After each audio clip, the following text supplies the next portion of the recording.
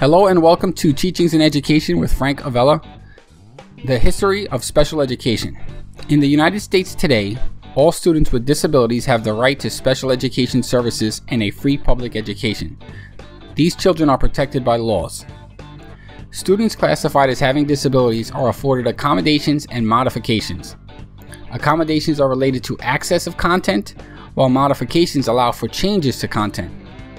No doubt, these students benefit greatly from them today. However, this wasn't always the case. It was only with the help of certain advocacy groups. These advocacy groups were usually formed by parents of students with special needs and other members of that community. The advocacy groups lobbied and fought for these children by bringing their plight to the public eye, as well as putting pressure on local and state politicians. They got the public involved. Now let's look at a quick outline of events beginning in the early 1800s that led to the achievements of today.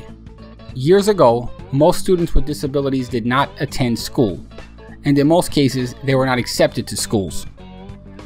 There are exceptions where some parents would have to pay money to get their child into private schools or pay for private tutors.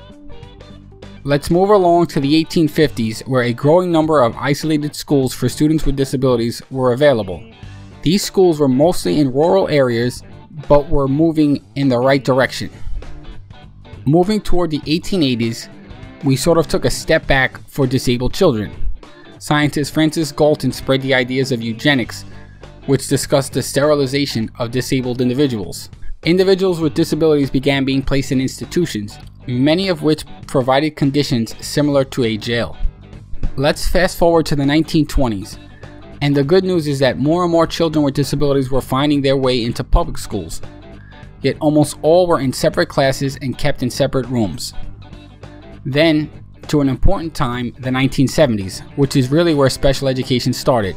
Laws were put in place for funding for special education students, and Public Law 94-142 was passed as the foundation for special education.